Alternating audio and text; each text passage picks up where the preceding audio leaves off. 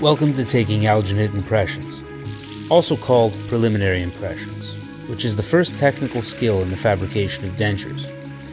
In this video, we're taking preliminary impressions on a completely edentulous individual. Ensure that the room is clean and sanitized, and that you have all you need for the procedure, and that you're maintaining proper asepsis during the entire procedure. Before measuring the powder for the impressions, fluff the canister to avoid a condensed material, which will result in an uneven mix. Measure for the maxillary and mandibular, upper and lower, with clean gloves, so that you don't contaminate the material. I recommend to have the patient lubricate their lips slightly to avoid cracking during the pulling and manipulation of the soft tissue.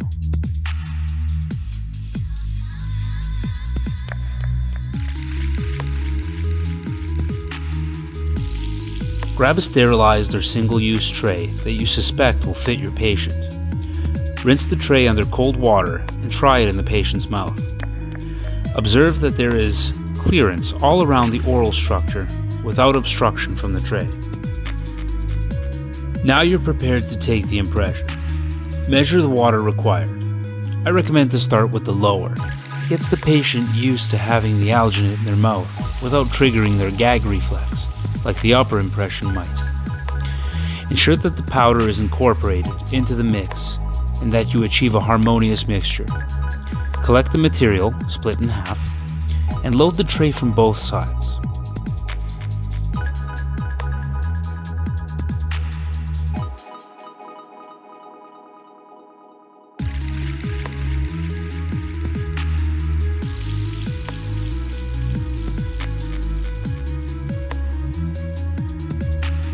For the smear technique, grab excess material on your fingers and push it into the sulcus and other hard-to-reach areas.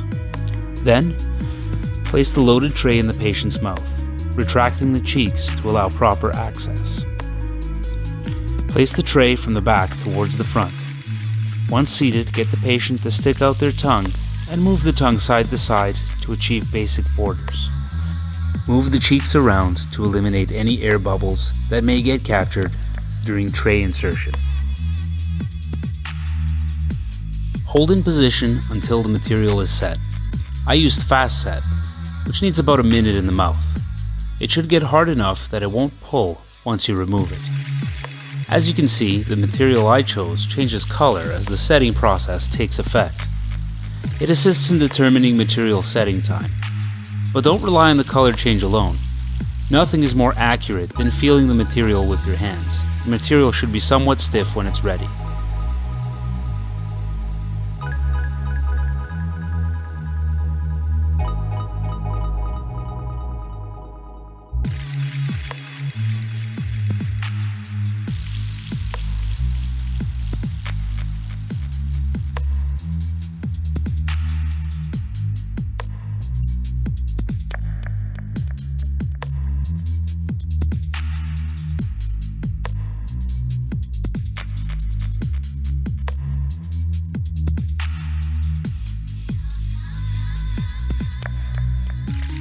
Remove the impression, and make sure you're not banging the tray on the patient's opposing arch. That might hurt a bit. At this point, ask how your patient is doing and if he or she needs to pause to rinse or wipe their face. After you assisted the patient, confirm you achieved the desired impression. You will want to see that all the necessary landmarks are captured, the absence of large voids or bubbles, and that the impression didn't get warped or pulled during removal. Rinse the impression, then spray it with an appropriate disinfectant and set it aside.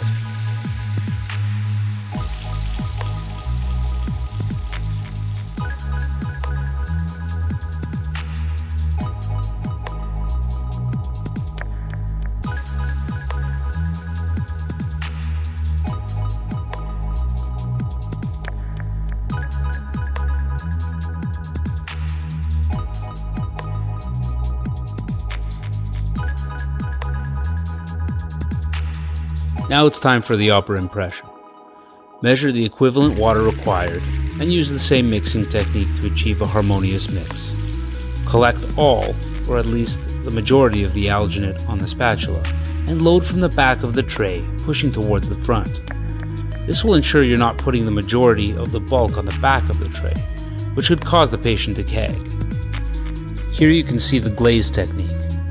So just before you're inserting the tray in the mouth, run your gloved hand under cold water to create a smooth surface on the material.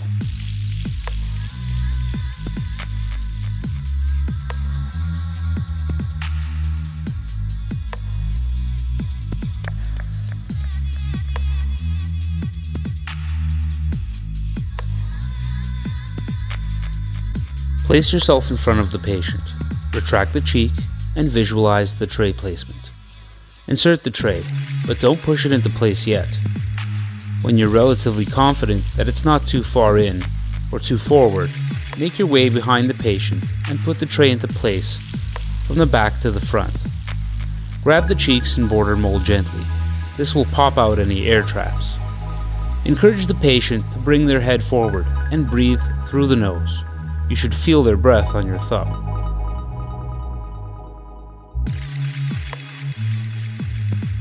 From time to time, you will have a patient with a strong gag reflex. Even so, do not remove the tray until the material is fully set. If you do, the impression will fail and you'll have to start again, prolonging the patient's discomfort. It sometimes helps to distract them by getting them to wiggle their toes, lift their left leg in the air, or to alternate lifting their hands. Or try counting down for them, or giving words of encouragement. You're doing well, it's almost over, this is the worst part, I promise. Whatever you can think of that will get their mind off the awkward sensations in their mouth. Now that the material is set, remove the tray from the patient's mouth. You might have to break a very strong suction. This is a good thing. It usually means you have a good impression. Reach with one finger to the very back, towards the tuberosity, and try to dislodge the tray. If it's still stuck, get the patient to vibrate their soft palate junction by going, "Ah." Once the tray is out, take care of the patient's comfort first, and then assess your impression. Once you're confident you have the impressions you need, it's time to let the patient get on their way. Assist the patient to ensure they're presentable by helping them clean off any residue of the impression. Provide them a mirror, and of course, return their dentures if they have any. Your patient will probably be relieved that you're done. The next step is to start the lab process for the fabrication of upper and lower complete dentures by pouring up the impressions into stone models.